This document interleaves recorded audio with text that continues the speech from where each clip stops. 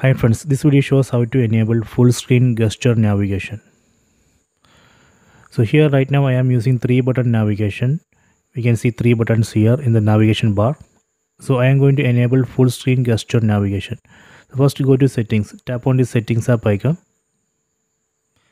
Then go down, then select system, tap on system. Then tap on gestures. Then tap on system navigation. So here we can see 3 options: 3-button navigation, 2-button navigation and gesture navigation. Right now I am using 3-button navigation. We can see 3 buttons here. So I am going to enable full screen gesture navigation. Tap here. Okay, done. See, now we can see 3 buttons are not here. And here we can see the demo of full screen gesture navigation, how to use it.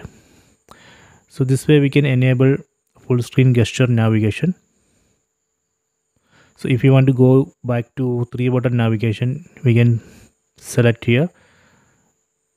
See, now we can see 3 buttons here.